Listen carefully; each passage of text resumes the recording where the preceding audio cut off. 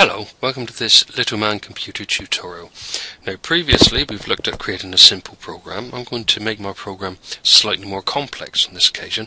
I'm going to have a program that gathers two numbers and then subtracts one from the other and then outputs it to the output device on the screen. So my very first instruction, I'm going to gather some data, so that it'll be INP for input. Then I need to tell Little Man Computer where I want to store that value, so I'm going to store it in RAM position 50. Because I'm having a subtraction, I need another number of course, so I'm going to get another input, and I'm going to store that in position 51.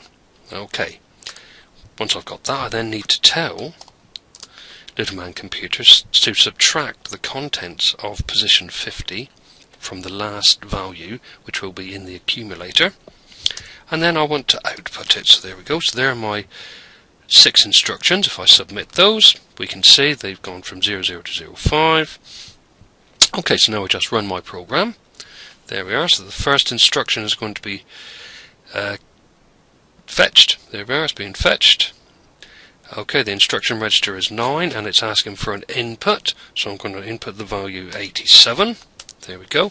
Now it's going to put that in the accumulator, upsets the program counter, goes for the next instruction, which is 350, which is a store. The 3 stands for store, remember. So it's going to take the value 50, or the value, and put it into 50 rather.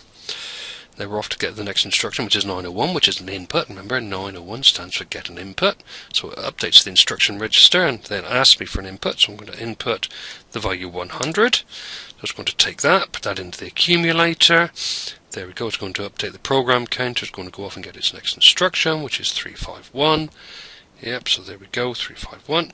So it updates that, takes the value, puts it into position 51, which is 100. There we go, it's going to go off, update the program counter, get the next instruction, which is 250, which is a subtract. There we go, and it's taking that value, so it's looking for the value, it's taking the value, 87, putting it into the accumulator, doing some arithmetic, the value is 13, so it's going off to get the next instruction, which is 902, which just stands for output. Just going to do that, so it's going to update the instruction register, take the value 13, and output it to the screen. There we go, it's going to update the program counter. It's going to check to see if there are any more instructions. There aren't, at position 6, so it's just going to travel down through the bus, put that in there, and there's our program. So, thank you very much. That was a simple program that took 2 inputs, stored the values of those inputs in specified places, and then output the value of the operation, which was a subtract.